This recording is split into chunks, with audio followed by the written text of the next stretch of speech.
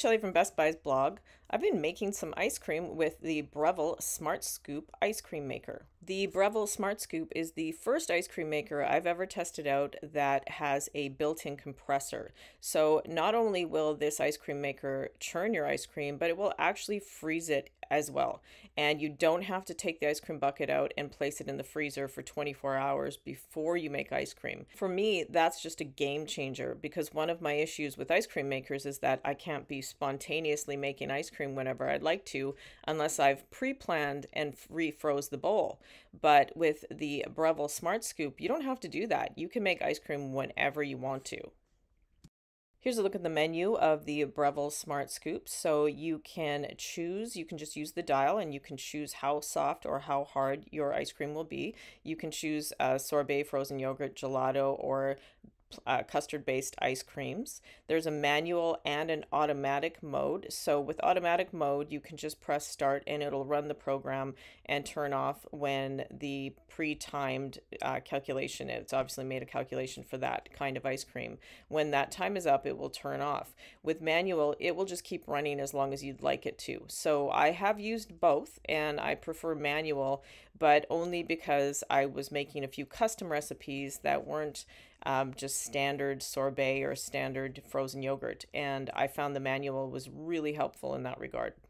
To use the Breville Smart Scoop, all you have to do is put the ice cream bucket into the machine, place the lid on, and you can choose to pre-chill the machine so it will be ready when you're ready with your ice cream mixture. You don't have to pre-chill the machine, it does just decrease the amount of time that it takes to make the ice cream.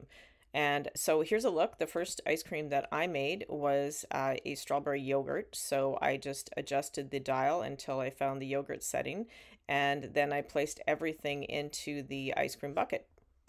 There is an included manual and it has recipes and tips for using the machine. So you should take a look at that before you use it. And once it has pre-chilled, it will tell you right on the screen to hit start, and then you can hit start and it will begin churning your ice cream. Here's what frozen yogurt looked like when it was almost done. I did turn it back on for a few more minutes, but it was set to be soft and it turned out quite soft. I really liked it.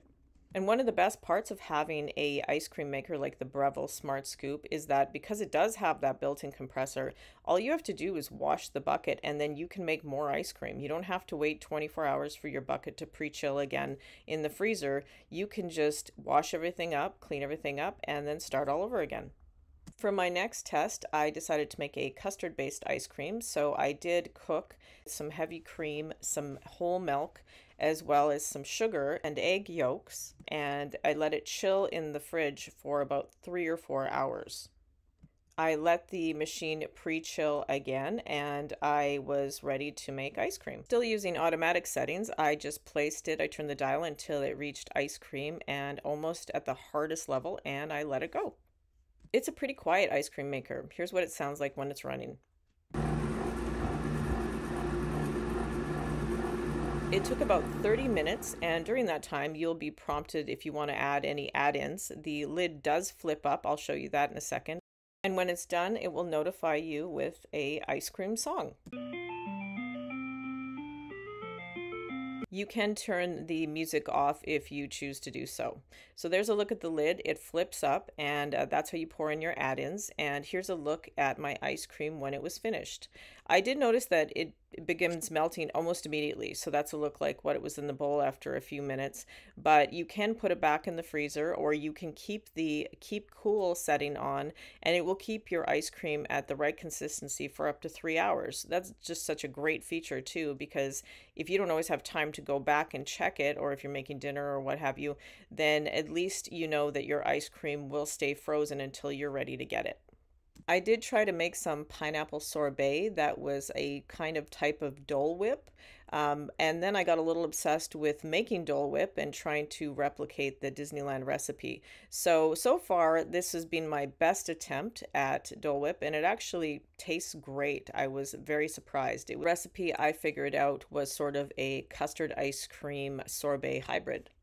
I thought the Breville Smart Scoop was a very easy to use machine. It makes great ice cream, sorbet, gelato, almost anything. And I love having an ice cream maker with a built-in compressor. There's just nothing like it because I am just never prepared enough to pre-chill my ice cream bucket the day before. You can see my full written review of the Breville Smart Scoop at Best Buy's blog. Thanks for watching.